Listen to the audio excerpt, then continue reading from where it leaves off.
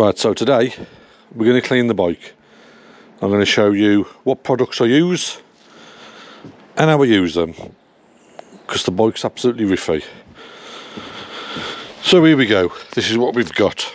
So we're going to use the lance to snow foam the bike. There's our snow foam, so we're going to use those. Although my bike is shaft driven, we're going to use chain and sprocket degreaser just to get any road grease off it. Streak free shampoo. There's our paint polish, we'll use that. We'll also use a bit of ceramic detailer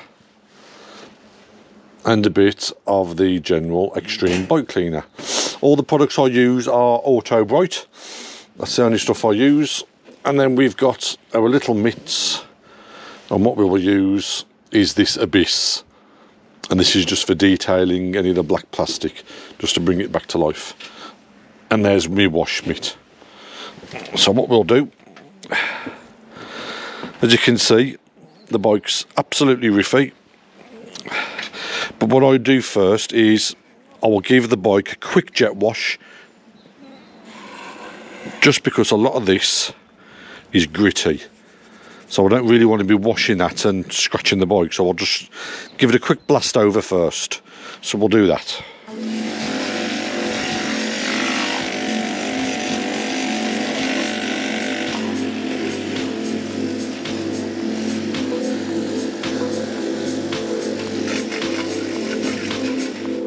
Right, so now it's had a quick wash, I'll put a bit of just the bike cleaner on it.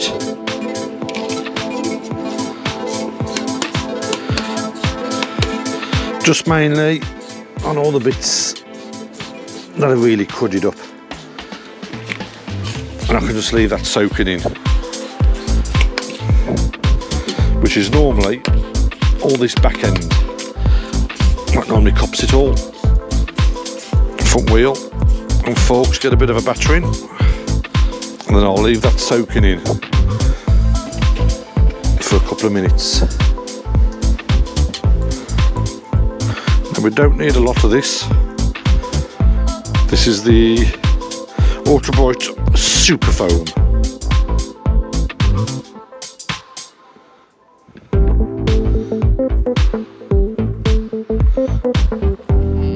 That should do.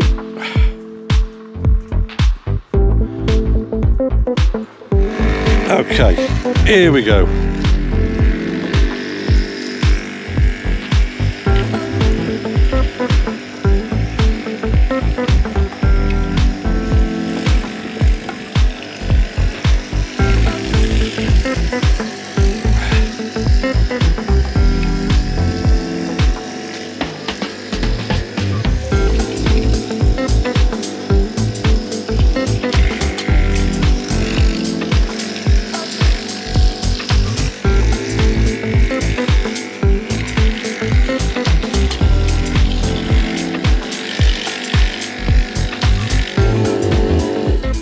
Right, I'll leave that to soak in for a bit. Then what I normally do is I'll jet wash that off, then I'll give it another coat, and that second coating is the one I actually do the washing with then. Right, so that's been standing for a bit, so we'll just quickly wash this off.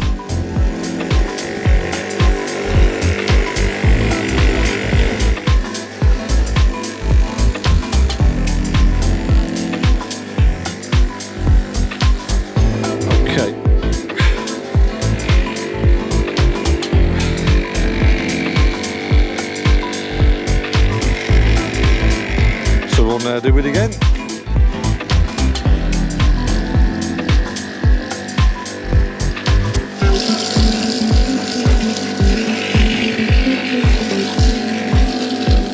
Right, so now time for the mitt.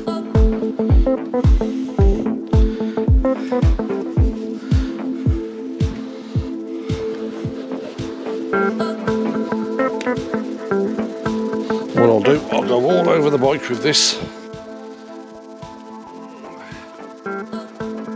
in as many of the little parts as possible. And what I'll do is I'll pay most of the attention to the back end and under here and the front end where all the muck gets chucked up. In between the wheels, in all the spokes.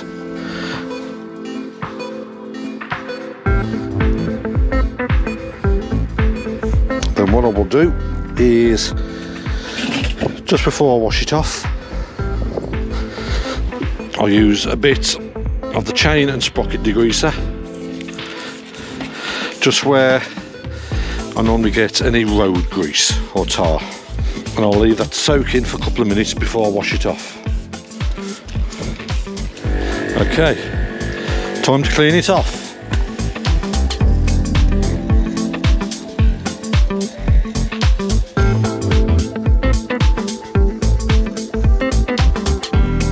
There we go. So it's washed.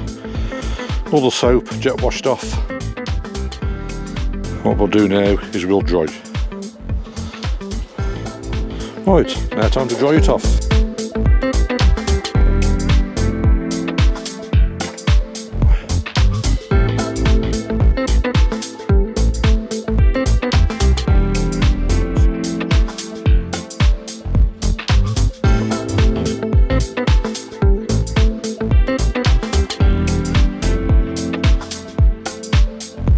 Mainly dry. I'll give it a couple more minutes and then we'll put a bit of ceramic coating on the paintwork, and then we'll use the Abyss to clean up the black. Right, ceramic quick detailer. Put a little spray on.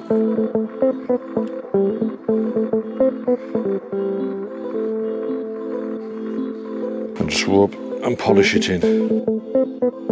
You can feel the difference with the cloth as the cloth it slides over the paint.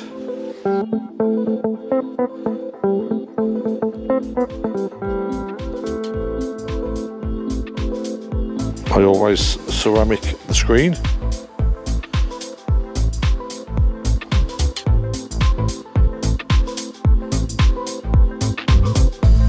Just to help it in the rain. Now it's time for the Abyss. That's what I normally do. You run in a tiny little bit of this, very gently squeeze. I'll just put a tiny bit on the surface. You don't need a lot of this.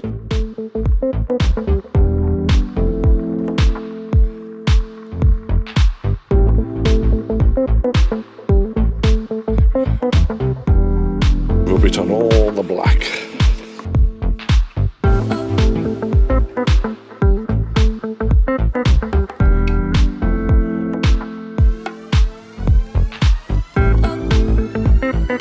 And it doesn't just bring the black up shiny, it also coats it. And then with the other one, we just buff it in.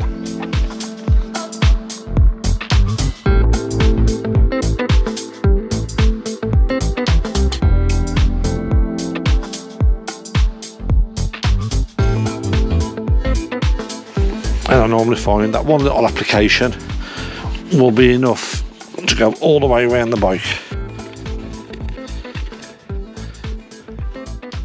Now, the only thing I won't put this on is the screen.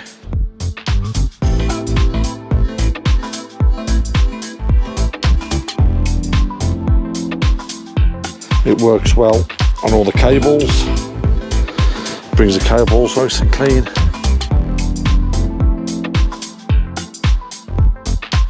And that's my cleaning process.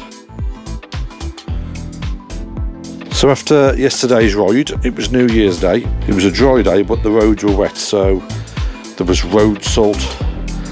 Went up a few little country lanes, so there was a lot of sludge on the bike. But there we go. Now she looks all nice and clean. So all I'll do now is I'll polish up the exhaust and I'll polish the spokes on the wheels. That's just using normal metal polish. But there she is.